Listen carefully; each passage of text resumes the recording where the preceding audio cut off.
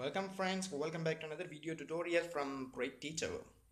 Some basic concepts of chemistry എന്ന tough ആയിട്ടുള്ള ഒരു ചാപ്റ്റർ എന്ന് തന്നെ പറയാം. ആ ഒരു ചാപ്റ്ററിൽ നിന്നുള്ള വളരെ ഇമ്പോർട്ടൻ്റ് ആയിട്ടുള്ള പ്രോബ്ലമാറ്റിക് ക്വസ്റ്റ്യൻസ് ആണ് നമ്മൾ ഇന്ന് ഡിസ്കസ് ചെയ്യുന്നത്.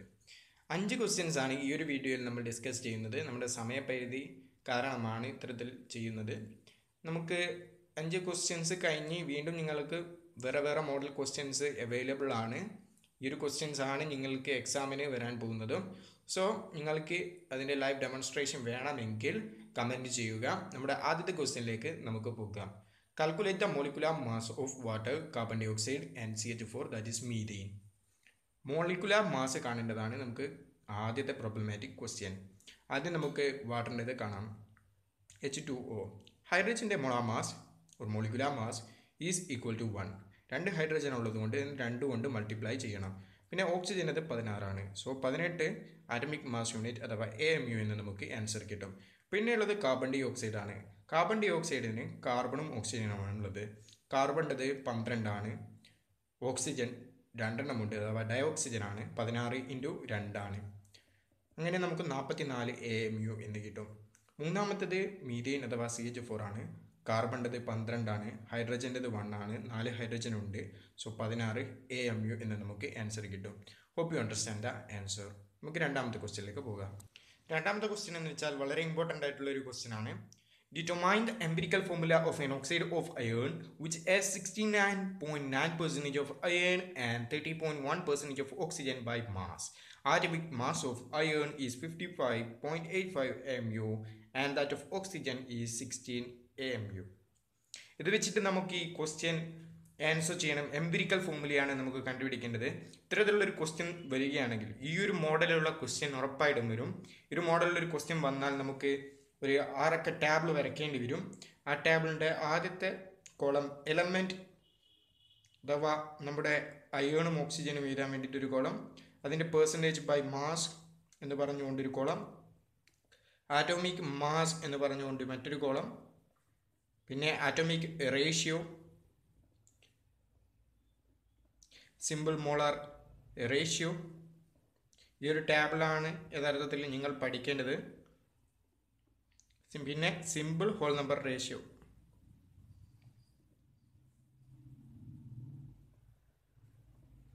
ഈ ഒരു 6 കോളംസ് ആണ് നിങ്ങൾക്ക് തയ്യാറാക്കി വരിക.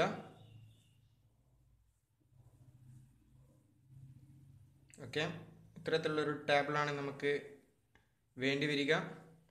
ഇതിൽ നമ്മുടെ ആദ്യത്തെ എലമെൻറ്റ്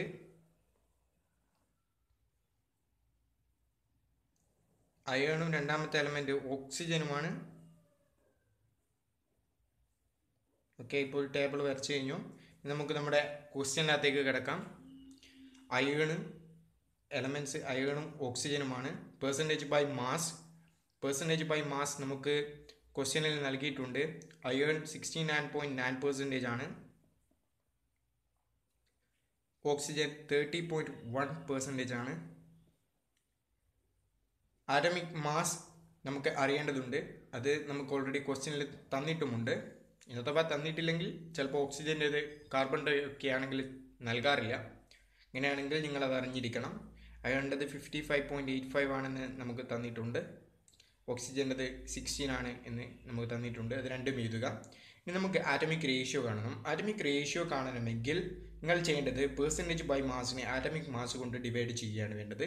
അതായത് 69.9നെ ഇവിടെ 55.85 കൊണ്ട് ഡിവൈഡ് ചെയ്തു. കാൽക്കുലേറ്ററിൽ നിങ്ങൾക്ക് ചെയ്യാം. പിന്നെ 30.1നെ 16 കൊണ്ട് ഡിവൈഡ് ചെയ്തു. ഇതിൽ നിങ്ങൾക്ക് 2 ഉത്തരം കിട്ടും. ഇത് 1.25 ആണ് കിട്ടുക, ഇത് 1.88 ആണ് കിട്ടുക. ഇനി നമുക്ക് സിമ്പിൾ മോളാർ റേഷ്യോ കാണണം. സിമ്പിൾ മോളാർ റേഷ്യോ കാണാൻ നിങ്ങൾ ഇതിൽ ചെറുതേതാണോ കിട്ടുന്നത്, ചിലപ്പോൾ 3-4 എലമെൻറ്റ്സ് ഒക്കെ നൽകിയിട്ടുണ്ടാകും. അതിൽ ചെറുതേതാണോ അതിനെ കൊണ്ട് എല്ലാ സാധനത്തിനെയും ഈ 2 എണ്ണത്തിനെ 2 നമ്പറിനെ നമുക്ക് ഡിവൈഡ് ചെയ്യേണ്ടതുണ്ട്. ആദ്യം 1.25നെ നമുക്ക് ഡിവൈഡ് ചെയ്യാം. 1.25നെ ചെറുതായ 1.25 കൊണ്ട് നമ്മൾ ഡിവൈഡ് ചെയ്തു. ഉത്തരം 1 ആണ്. പിന്നെ 1.88നെ 1.25 കൊണ്ട് നമുക്ക് ഡിവൈഡ് ചെയ്യണം. നമുക്ക് 1.5 ഉത്തരം കിട്ടും. പിന്നെ ഇതിനെ സിമ്പിൾ ഹോളാർ റേഷ്യോയിലേക്ക് ആക്കാൻ വേണ്ടിയിട്ട് നമുക്കിതിനെ 2 കൊണ്ട് മൾട്ടിപ്ലൈ ചെയ്യണം. അതുപോലെ തന്നെ ഇതിനെയും 2 കൊണ്ട് മൾട്ടിപ്ലൈ ചെയ്യണം. സോ നമുക്ക് 2 കിട്ടും, ഇവിടെ 3 കിട്ടും. ഇപ്പോൾ എംപിരിക്കൽ ഫോർമുല നമുക്ക് കാൽക്കുലേറ്റ് ചെയ്ത് കഴിഞ്ഞിരിക്കുന്നു. Empirical formula is equal to FeO എന്നാണ് നമ്മുടെ മോളിക്കുലാർ ഫോർമുല വരിക. എംപിരിക്കൽ ഫോർമുല കൂടി വരുമ്പോൾ Fe2O3 എന്ന കോലത്തിലേക്കായി. അതായത് Fe 2ഉം ഓക്സിജൻ 3ഉം ആണുള്ളത്, Fe2O3. Hope you understand the answer. Okay, നമുക്ക് തേർഡ് ക്വസ്റ്റ്യനിലേക്ക് പോകാം. തേർഡ് മോഡൽ ക്വസ്റ്റ്യൻ ആണ്. Calculate amount of carbon dye oxide that could be produced when. First question, 1 mole of carbon is burned in air. Second question, 1 mole of carbon is burned in 16 gram of dioxygen. Third, 2 moles of carbon are burned in 16 gram of dioxygen. Question ഒന്ന് മലയാളത്തിൽ പറഞ്ഞു തരാം. നമുക്ക് ഈ 3 കേസിലും എത്രയാണ് carbon dye oxide പുറത്തു വിടുന്നത് എന്നാണ് കണ്ടെത്തേണ്ടതുള്ളത്. ആദ്യത്തെ കേസിൽ 1 മോൾ കാർബൺ കത്തിക്കുകയാണ്. രണ്ടാമത്തെ കേസിൽ 16 ഗ്രാം ഡയോക്സിജൻ്റെ പ്രസൻറ്റിൽ കാർബൺ കത്തിക്കുകയാണ്. മൂന്നാമത്തെ കേസിൽ 2 മോൾ കാർബൺ 16 ഗ്രാം ഡയോക്സിജൻ്റെ പ്രസൻസിൽ കത്തിക്കുകയാണ്. ഇപ്പോൾ 3 ക്വസ്റ്റ്യൻസിനും നമുക്ക് ഉത്തരം കണ്ടെത്തേണ്ടതുണ്ട്. ആദ്യമായിട്ട് നമുക്ക് ബാലൻസ്ഡ് കെമിക്കൽ ഇക്വേഷൻ എന്താണെന്ന് നോക്കാം. ആദ്യം നമുക്ക് ബാലൻസ്ഡ് കെമിക്കൽ ഇക്വേഷൻ അറിയാം. Carbon C plus oxygen forms carbon dye oxide. ഇതാണ് നമ്മുടെ സിമ്പിളായിട്ടുള്ള ബാലൻസ്ഡ് കെമിക്കൽ ഇക്വേഷൻ. കാർബൺ ഇവിടെ 1 മോളാണ്. 1 മോൾ കാർബൺ എന്ന് പറഞ്ഞാൽ 12 ഗ്രാമാണ്. ഓക്സിജൻ 1 മോൾ എന്ന് പറഞ്ഞാൽ 32 ഗ്രാമാണ്. ഡയോക്സിജൻ നമുക്ക് ഫോം ചെയ്യുന്നത് 44 ഗ്രാം കാർബൺ ഡൈ ഓക്സൈഡ് ആയിരിക്കും. ഓക്കെ, ഈ ഒരു ബാലൻസ്ഡ് കെമിക്കൽ ഇക്വേഷനിൽ നമുക്ക് കിട്ടുന്നത് 1 മോൾ കാർബൺ ഡൈ ഓക്സൈഡാണ്. 1 മോൾ കാർബൺ ഓക്സിജനുമായി കമ്പൈൻ ചെയ്തിട്ട് ഇവിടെ നമുക്ക് കിട്ടുന്നത് 1 മോൾ കാർബൺ ഡൈ ഓക്സൈഡ് അഥവാ 44 ഗ്രാമാണ്. ഇനി നമുക്ക് ക്വസ്റ്റ്യൻ്റെ അകത്തേക്ക് കടക്കാം. 1 മോൾ of carbon is burn in air. സിമ്പിളായിട്ട് 1 മോൾ കാർബൺ കത്തണമെങ്കിൽ 1 മോൾ ഓക്സിജൻ വേണം. 1 മോൾ ഓക്സിജൻ കത്തിയാൽ 1 മോൾ കാർബൺ ഡൈ ഓക്സൈഡ് പ്രൊഡ്യൂസ് ചെയ്യപ്പെടും. സോ ഇവിടെ പ്രൊഡ്യൂസ് ചെയ്യപ്പെടുന്നത് ആദ്യത്തെ ചോദ്യത്തിൻ്റെ ഉത്തരം 44 ഗ്രാം കാർബൺ ഡൈ ഓക്സൈഡാണ് പ്രൊഡ്യൂസ് ചെയ്യുന്നത്. രണ്ടാമത്തെ ക്വസ്റ്റ്യനിലേക്ക് കടക്കാം. 1 മോൾ of carbon is burn in 16 gram of dioxygen.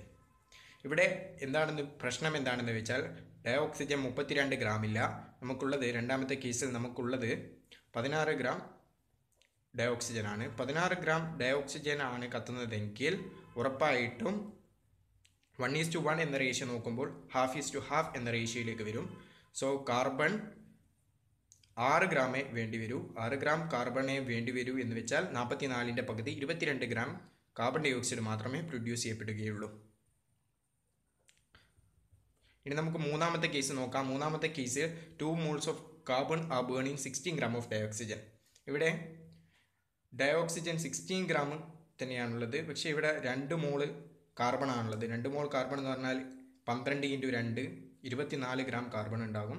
പക്ഷേ നമുക്കറിയാം ഇവിടെ ഓക്സിജൻ്റെ പ്രസൻറ്റ്, ഓക്സിജൻ ഇവിടെ ലിമിറ്റിംഗ് റിയേജൻ്റ് ആയിട്ട് വരികയാണ്. ഓക്സിജൻ ലിമിറ്റിംഗ് റിയേജൻ്റ് ആയിട്ട് വരുമ്പോൾ എന്തായാലും കാർബൺ വെറും 6 ഗ്രാമേ കത്തുകയുള്ളൂ. ബാക്കിയുള്ള 18 ഗ്രാം വെറുതെ നിൽക്കുകയാണ് ചെയ്യുക. കാരണം ഇവിടെ ഓക്സിജൻ ഇല്ല. കാർബണ് കത്താൻ വേണ്ടിയിട്ട് ഓക്സിജൻ ഇവിടെ ഇല്ല. ഓക്സിജൻ ഇവിടെ ലിമിറ്റിംഗ് റിയേജൻ്റ് ആണ്. സോ 16 ഗ്രാം കാർബണും 16 ഗ്രാം ഓക്സിജനും 24 ഗ്രാം കാർബണും കത്തിച്ചാൽ ഒരിക്കലും 24 ഗ്രാം കാർബൺ കത്തുകയില്ല. അതിൽ 18 gram remain without combustion and വെറും 6 ഗ്രാം മാത്രമേ കത്തുകയുള്ളൂ. സോ 6 ഗ്രാം 16 ഗ്രാം പ്രൊഡ്യൂസ് ചെയ്താൽ നേരത്തെ ഉത്തരം തന്നെ 22 ഗ്രാം കാർബൺ ഡൈ ഓക്സൈഡ് നമുക്ക് പ്രൊഡ്യൂസ് ചെയ്യപ്പെടും. 22 ഗ്രാം കാർബൺ ഡൈ ഓക്സൈഡ് നമുക്ക് പ്രൊഡ്യൂസ് ചെയ്യപ്പെടും. നിങ്ങൾക്ക് ഇതും മനസ്സിലായിട്ടുണ്ടെന്ന് വിചാരിക്കുന്നു. Thank you. നെക്സ്റ്റ് നമ്മൾ 4th മോഡൽ ക്വസ്റ്റ്യനിലേക്ക് കിടക്കുകയാണ്. ക്വസ്റ്റ്യൻ റീഡ് ചെയ്ത് നോക്കാം. Calculate the mass of sodium acetate CH3COONA required to make 500 milli of 0.375 molar aqua solution. Molar mass of sodium acetate is 82.02 gram per mole. വളരെ easy ആയിട്ടുള്ളൊരു question ആണ്. നമുക്ക് ഇവിടെ കണ്ടുപിടിക്കേണ്ടത് മൊളാരിറ്റിയിൽ നിന്നുള്ള നമുക്ക് കണ്ടുപിടിക്കുന്നത് വെയിറ്റ് ഓഫ് ദ സൊല്യൂട്ട് ആണ്. Calculate the mass of sodium acetate.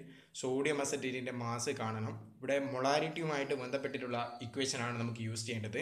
Molarity കാണുന്ന ഇക്വേഷൻ നിങ്ങൾക്കൊക്കെ അറിയാം. ക്യാപിറ്റൽ എം കൊണ്ടാണ് മൊളാരിറ്റിയെ നമ്മൾ ഡിനോട്ട് ചെയ്യുന്നത്. M is equal to WB into 1000 divided by MB into V in milli litre. ഇവിടെ 1000 ഉപയോഗിച്ചിട്ടുണ്ടെങ്കിൽ വോളിയം മില്ലിയിലും 1000 ഉപയോഗിച്ചിട്ടില്ലെങ്കിൽ വോളിയം ലിറ്ററിലും ഉപയോഗിക്കണം. പിന്നെ ഇവിടെ WB എന്ന് പറഞ്ഞാൽ മാസ് ഓഫ് ദ സൊല്യൂട്ടാണ്, ഒരു വെയിറ്റ് ഓഫ് ദ സൊല്യൂട്ട് എന്നും പറയാം. MB എന്ന് പറഞ്ഞാൽ മൊളാർ മാസ് ഓഫ് സൊല്യൂട്ടാണ്. പിന്നെ വോളിയം ഇൻ മില്ലിയാണ്. ഇതിൽ നിന്ന് നമുക്ക് കണ്ടെത്തേണ്ടത് mass of the sodium acetate ആണ്. Mass of the sodium acetate എന്ന് പറഞ്ഞാൽ WB ആണ് നമുക്ക് കണ്ടുപിടിക്കേണ്ടത്. WB എങ്ങനെ ഈ ഒരു ഇക്വേഷനിൽ നിന്ന് കണ്ടുപിടിക്കാം? That is very simple. Molarity into molar mass of solute into volume divided by 1000 ചെയ്താൽ നമുക്ക് ഉത്തരം കിട്ടും. ഈ ഒരു ഇക്വേഷൻ നിങ്ങൾക്ക് മനസ്സിലായിട്ടില്ലെങ്കിൽ സിംപ്ലസ്റ്റ് മെത്തേഡ് നമുക്ക് നോക്കാം. സിമ്പിളാണ്. എമ്മിന് പകരം 10 എന്ന് ഞാൻ കൊടുത്തു. WB ബൈ MB എന്ന് പകരം ഞാൻ 5/2 എന്ന് കൊടുത്തു. 1000 ബൈ V ഇൻ ML എന്നതിന് പകരം 8/2 ഞാൻ കൊടുത്തു. നിങ്ങൾക്കറിയാം 5/2 2.5 8/2 4 ആണ്. 2.5 ഇൻറ്റു 4 10 ഓക്കെ. നമുക്ക് WB ആണ് ഇവിടെ ഞാൻ കണ്ടുപിടിച്ചത്. അതേപോലെ 5 ഈ WBയുടെ സ്ഥാനത്തുള്ളത്. അപ്പോൾ 5 നമുക്ക് ഈ ഒരു ഇക്വേഷനിൽ നിന്ന് എങ്ങനെ കണ്ടെത്താം? 10 ഇൻറ്റു 2 ഇൻറ്റു 2 ബൈ 8 ചെയ്താൽ നമുക്ക് ഉത്തരം കിട്ടില്ലേ? 10 into 2 40, 10 into 2 20 into 2 40 divided by 8 is equal to 5 എന്ന് നമുക്ക് ഉത്തരം കിട്ടും. അതേ മെത്തേഡാണ് ഇവിടെ യൂസ് ചെയ്തത്. ഈ ഒരു മാത്സ് മനസ്സിലാവാത്തവർക്ക് വേണ്ടിയിട്ടാണ് ഇത്തരത്തിലുള്ളൊരു എക്സ്പ്ലനേഷൻ നടത്തിയത്. അങ്ങനെ നമുക്ക് ഡൗട്ട്സ് ഉള്ള ഇക്വേഷൻസ് ഒക്കെ ഇങ്ങനെയൊക്കെ ഇത് നോക്കിയിട്ട് കണ്ടുപിടിക്കാം. അങ്ങനെ WB is equal to M into MB into VML divided by 1000 നമുക്ക് ചെയ്യണം. ഇനി നമുക്ക് വെയിറ്റ് ഓഫ് ദ സൊല്യൂട്ട് ഇവിടെ നൽകിയിരിക്കുന്നത് കണ്ടുപിടിക്കേണ്ടതുണ്ട്. So WB is equal to, ഇവിടെ മൊളാരിറ്റി എത്രയാണ്? മൊളാരിറ്റി നമുക്ക് നൽകിയിരിക്കുന്നത് 0.375 മൊളാറൊക്കെ സൊല്യൂഷനാണ്. സോ മൊളാരിറ്റി 0.375 ഇൻറ്റു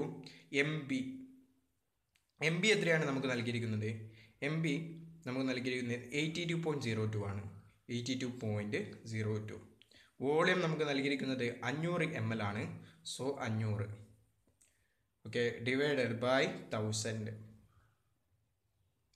ഓക്കെ, അപ്പോൾ നമുക്ക് 500ഉം 1000ഉം ക്യാൻസൽ ചെയ്തിട്ട് 2 ഇവിടെ എഴുതാം.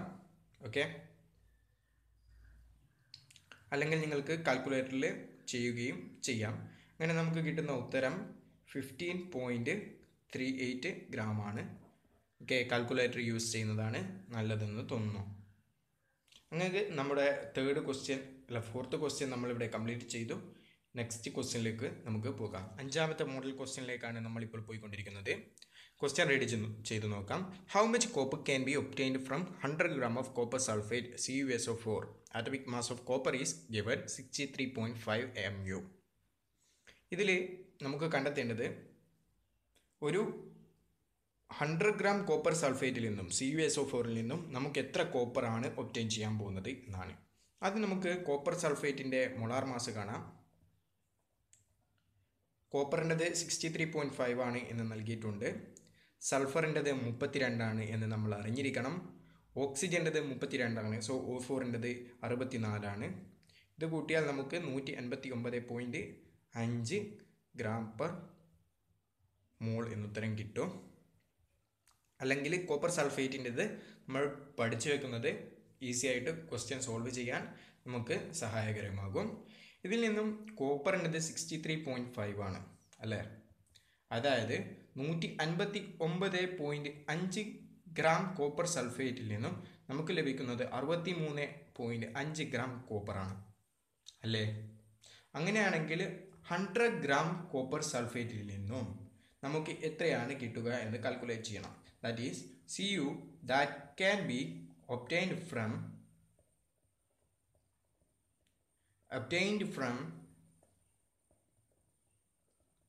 100 gram of copper sulfate solution is equal to, എങ്ങനെ കണ്ടെത്താം? ആദ്യം നമുക്ക് 1 gram കോപ്പർ സൾഫേറ്റിൽ എത്ര ഗ്രാം കോപ്പർ ഉണ്ടാകും എന്ന് കണ്ടുപിടിക്കണം.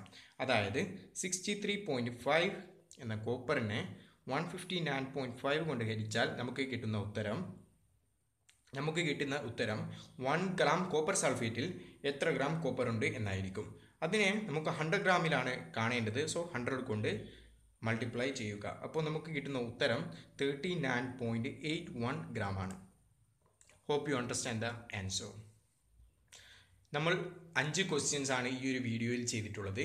ഈ ഒരു വീഡിയോ നിങ്ങൾക്ക് ഇഷ്ടപ്പെട്ടിട്ടുണ്ടെങ്കിൽ കൂടുതൽ ക്വസ്റ്റ്യനും ആൻസറും ഡെമോൺസ്ട്രേറ്റ് ചെയ്യുന്നത് നിങ്ങൾക്ക് വേണമെങ്കിൽ കമൻറ്റ് ചെയ്യുക. ഈ വീഡിയോ മാക്സിമം ഷെയർ ചെയ്യുക. നിങ്ങളുടെ സപ്പോർട്ട് ഉണ്ടെങ്കിൽ അങ്ങോട്ടും സപ്പോർട്ട് ഉണ്ടായിരിക്കും. ഈ വീഡിയോ ചാനൽ ഇതുവരെ സബ്സ്ക്രൈബ് ചെയ്യാത്തവർ സബ്സ്ക്രൈബ് ചെയ്യുക. ലൈക്ക് ബട്ടൺ ക്ലിക്ക് ചെയ്യുക. Thank you for watching this video.